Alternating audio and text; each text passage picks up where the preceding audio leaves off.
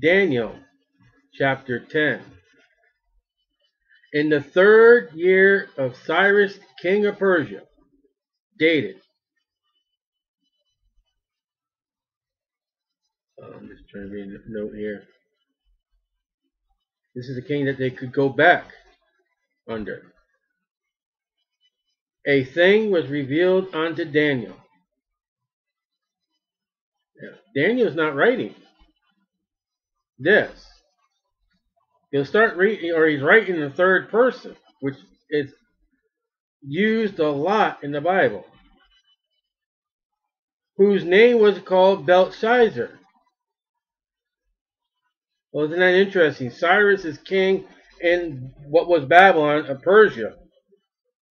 And the god name of Babylon is still retained.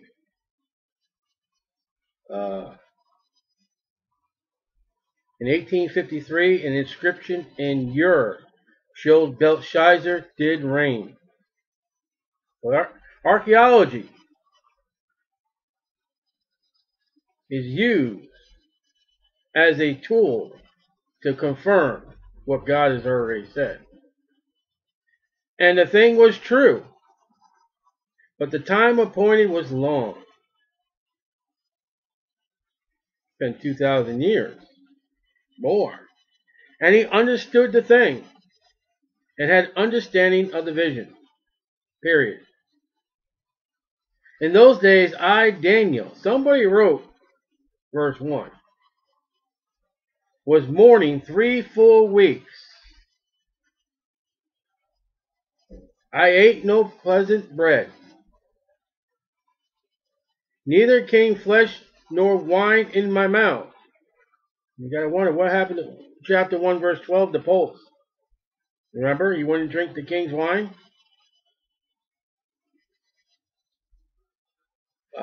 Luke told Paul to write Timothy, drink a little wine for thy stomach infirmity. You gotta realize in other countries, oh yeah, they drink wine. Yeah, because the water is bad. Now, I don't know if it's bad at this point in time. But wine's a staple in many countries because the water will make you sick. You don't want to drink Mexican water. It make you run for the border. Neither did I anoint myself at all till 3 whole weeks were fulfilled. He fasted. He didn't anoint himself with oil. And in the 24th day of the 1st month, dated, as I was by the side of the great river, which is Hiddekel, the Tigris River. Then I lifted up my eyes and looked, and behold, a certain man, clothed in linen. Fine linen is the righteousness of the saints, whose loins were girded with fine gold of Uphaz. His body also was like the beryl. It's not beryl like wood.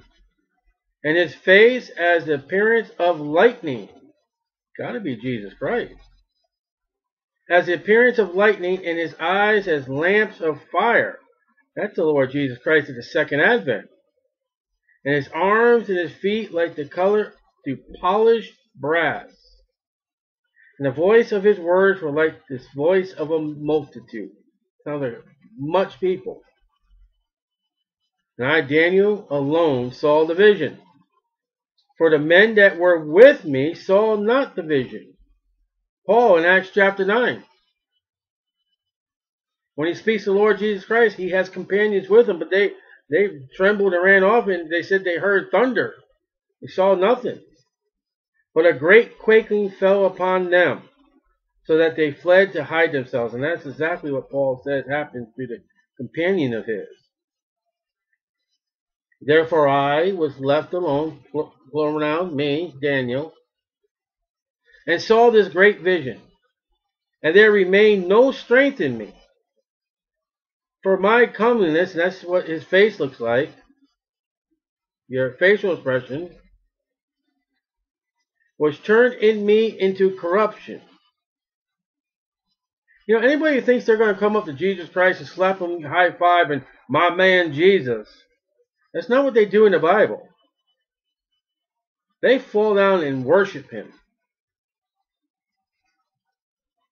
And they realize that they're a sinner. That they're none good, no, not one.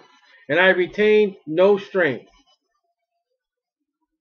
Yet heard I the voice of his word. And when I heard the voice of his word, then was I in a deep sleep on my face, and my face toward the ground. So he's on his knees with his face in the dirt. Ezekiel 1:28 in Acts chapter 9. Paul hit the deck. Behold, a hand touched me, which set me upon my knees. So he's not on his knees, he's lying down. I think, and like I said, you can take this, it's personal. I think when we die or are absent from the body, I don't think we're going to just walk up to Jesus and say, how you doing? I think we're either going to be on our face, lying down like Daniel is here, or at least on our knees. The first thing I think we're going to see when we see Jesus is going to be those holes in his feet. And as we look up to him, get permission to look up to him, we'll see his knees. And then the next thing we'll see is the holes in his hands reaching out for us. That's what I think. I have no Bible proof for that. But the Bible says when after his resurrection, they didn't say the disciples beheld him by his feet.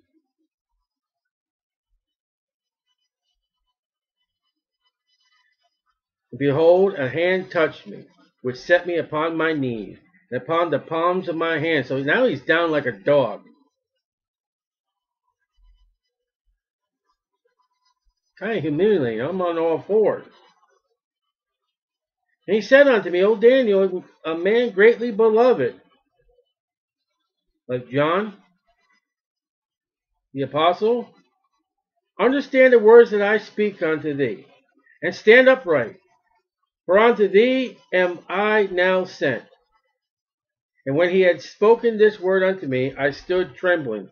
Luke 24:45. And he said unto me, fear not. Who said that all the time? For from the first day that thou didst set thy heart to understand, and to chasten thyself before thy God. So this is not God. You know, God is Jesus, and Jesus is God. I believe this is the 3 weeks that he wanted to get right. Thy words were heard. You ever think of the prayer that you pray to God, oh, God didn't hear me. They're heard. And I am come for thy words. Colossians 1:16. By the prince of the kingdom of Persia, withstood me 21 days.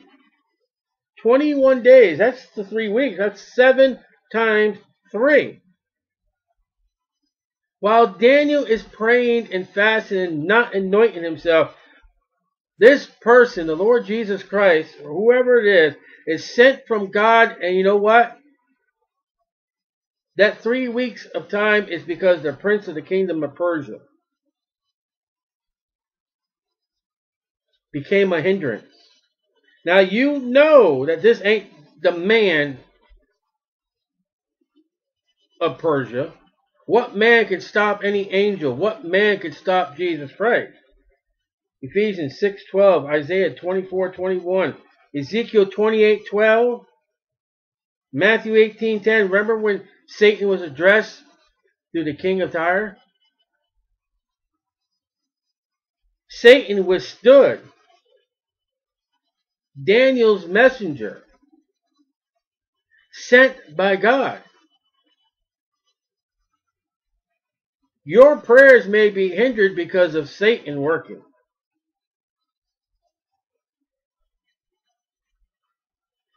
Well, Michael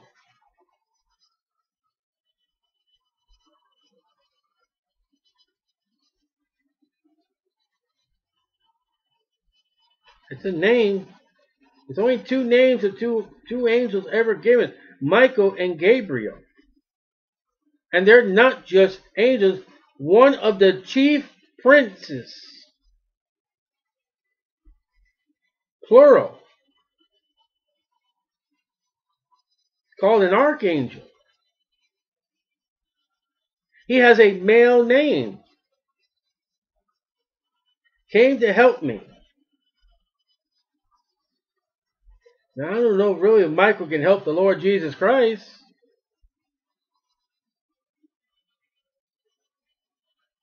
I don't think Jesus Christ needs any help.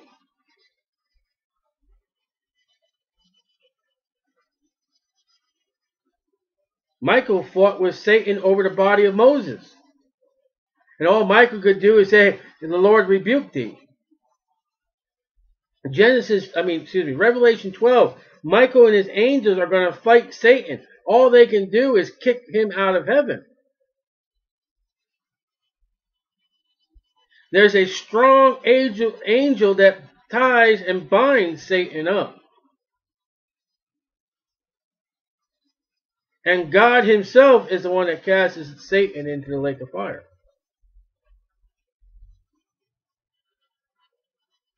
Came to help me. And I remained there with the kings of Persia.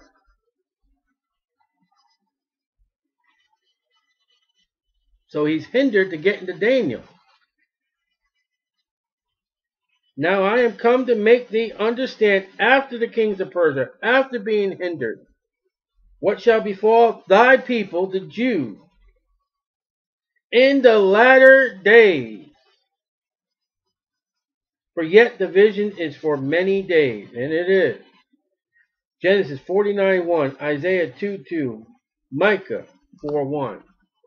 And when he had spoken such words unto me, I set my face toward the ground. He's back down in the ground, looking down. And I became dumb, unable to speak like Ezekiel. Well, I'm going to tell God a thing of 14. Really? You really think so?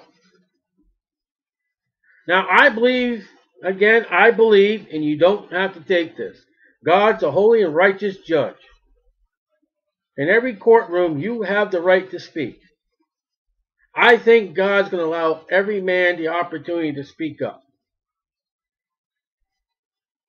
I think they're going to have the opportunity to tell God what they think of God. And I think God's going to do that. I believe, and I could be wrong, but you're going to do it only by the permission of God.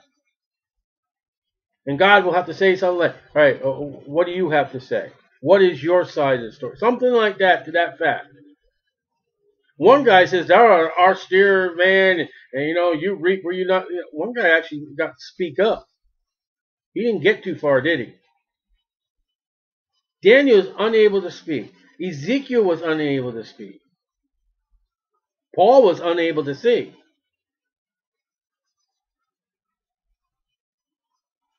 And behold, one like the similitude of the sons of men touched my lips. Then I opened my mouth and spake. Ezekiel had a burning coal. Or Jeremiah, one of them. He said, I'm an unclean man with unclean lips. And remember that they reached inside the cherubims and grabbed the coal and touched his lips? And said unto him that stood before me, O my Lord, by the visions my sorrows are turned upon me, and I have retained no strength. He hasn't been eating. Don't think because you're a Christian, I'm going to fast, you're going to have the strength to do anything. If you're a truck driver, or you're involved in weightlifting as an occupation, you better limit how far you fast. If you got a medical condition like diabetes, you better watch how long you fast. Because guess what? Your strength goes. You get weak in fasting. I think God understands that if you got a medical condition or you got a job where you need strength, I think God understands if you do a 24-hour fast. Or try fasting on the weekends when you don't have to work. I think God understands if you have a medical condition and you need food. I mean, if you can fast, and all you can do is because of a condition that you can't control. If you can fast only an hour, and you do that hour, I think God would understand. I don't think He'd hold it against you.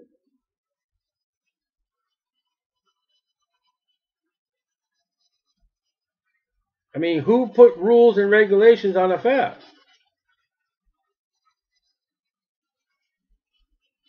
For how can the servant of this Lord, my Lord, talk with this, my Lord? That's a messed up verse, isn't it? I'm glad I'm taking English in college. I don't have to break that sentence down. The subject and the object and the. For how can the servant of this, my Lord, talk with this, my Lord? The servant is Daniel.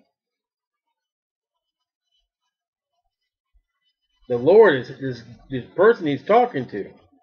The last Lord, God, who sent the Lord, who's this?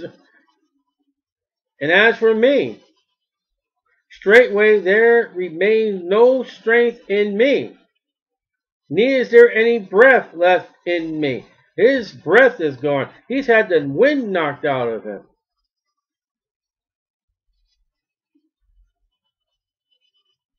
Remember, Daniel's not under the blood of the Lord Jesus Christ. He hasn't had a sacrifice since he's left Babylon. Jerusalem. He's in Babylon. There's no more temple. How is Daniel saved? He can't bring a sin offering, can he?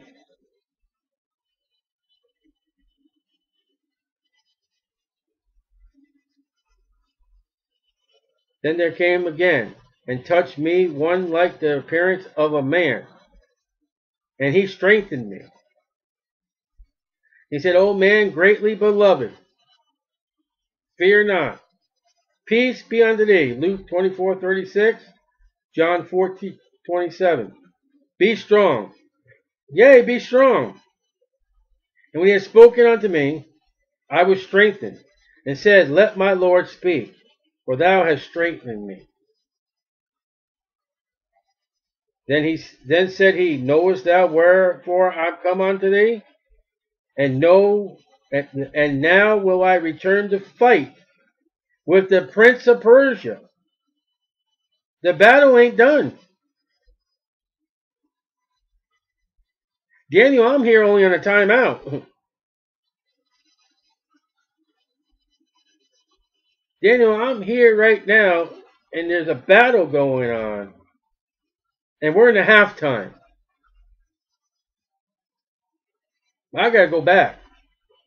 And when I am going forth, lo, the prince of Grecia shall come.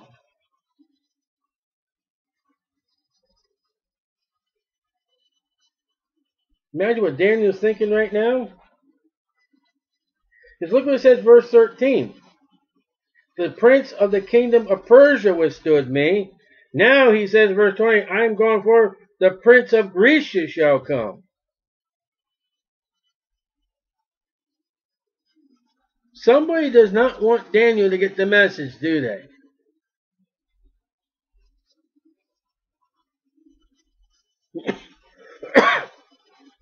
Nothing stopped the Apostle John from writing the book of Revelation. But I will show thee that which is noted in the scripture of truth. I'm going to show you exactly what's in the Bible. From the Bible. How's that? And there is none that holdeth with me in these things, but Michael your prince. So this guy's not Michael. I don't think this guy is Jesus Christ, because I don't think Jesus Christ needs Michael's help. And whoever this person is,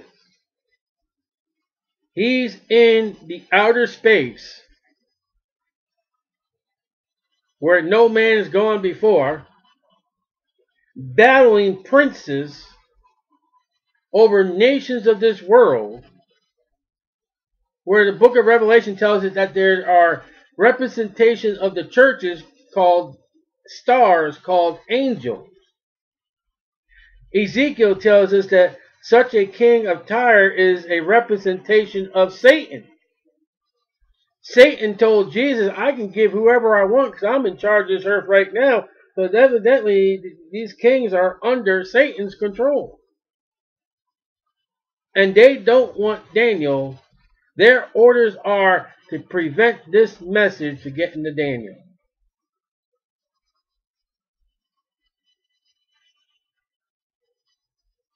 So had Satan, you realize if the victory had gone to the lions, what we would not be reading today?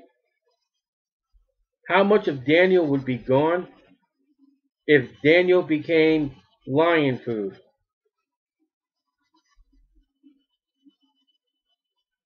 Who put Daniel in that lion's den?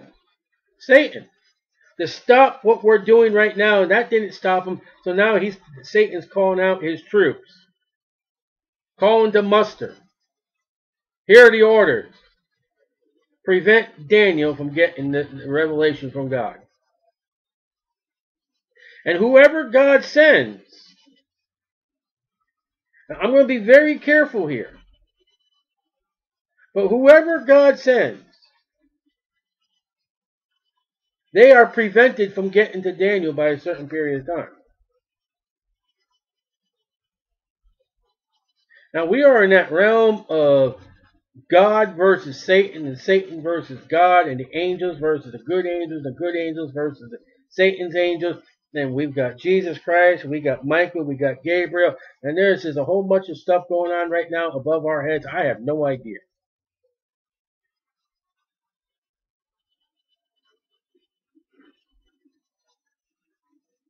I have no idea. I read in the book of Revelation, when we get to heaven, at one point in time, we're actually going to see an intergalactical war. And I don't mean Star Wars. I don't mean Darth Vader versus Skywalker and all that. I mean Michael is going to stand up against Satan. The angels of God versus the angels of Satan. And we're going to watch Michael kick Satan's butt out of heaven. And the Bible says we're going to rejoice.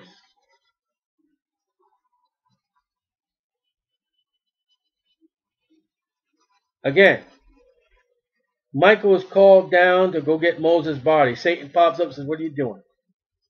Getting Moses' body. You can't do that. Satan, the Lord rebuke thee.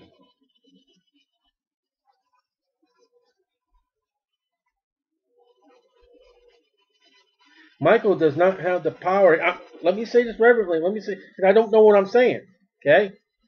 But Michael does not have the power to stop from Daniel from getting this message. Something's going on. Maybe it's Daniel in his sins. Maybe he has to confess. I don't have no idea what's going on here. But there's a power. Your prayers may be stopped or may be hindered because of Satan. Your prayers may be hindered because of sins in your life. But you got to realize in the realm of true life that we are blinded to, there is stuff going on right now that you have no idea what's going on.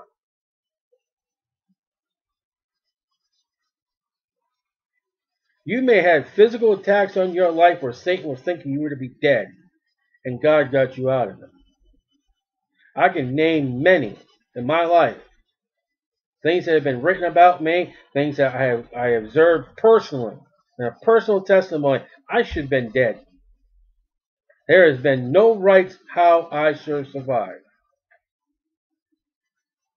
And then to say that wasn't it Michael or an angel came down and shut those lions' mouths? And yet Hebrews says, entertains angels unawares. That there's and listen, I'm not, Matthew, I think it's Matthew speaks about that there are angels over children. Haven't you, as been a parent, that something has just told you, you better go in that other room, as that kid's about to stick the scissors in the light socket, or he's about to, what, something? Don't tell me that's parent intuition. Because if it was parental intuition, you'd be keeping them busy all the time, your kids would get in trouble. Daniel is a child of God. He's well beloved. He's great. And God is protecting him. And then one other thing I want to say about this battle with Satan. I'm trying to tell you to be careful because I sat under a pastor one time who's ruined. He called him all smutty face. He's going to get the victory over Satan. That even the Lord Jesus Christ, when he faced Satan 3 times on that mountain, you know how Jesus rebuked Satan? Not by, I'm Jesus Christ, I'm God, get out of here, Satan, when it screwed you with a water gun. He quoted the scripture, and Satan quoted the scripture right back.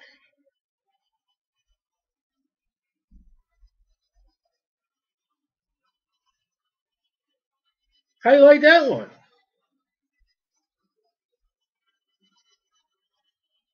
We're in a realm right now, I can't speak. I have no idea. I'll just tell you, there are God's angels. Michael is an archangel. Gabriel is a special class of angel. Satan has his angels. He has certain rulership of the kingdoms of this earth that are represented in the Bible. And it may be not just because God has not heard your prayer may be being hindered. And you know what? You know what we learned from this chapter? Daniel's beloved, right? He's well thought of by God, right? The closer you get to God, the harder or more hardship will be for your prayers to be answered. Right there. You think Satan wants God to bless you, and you turn around and glorify God for being blessed? You think Satan enjoys that? I know God does.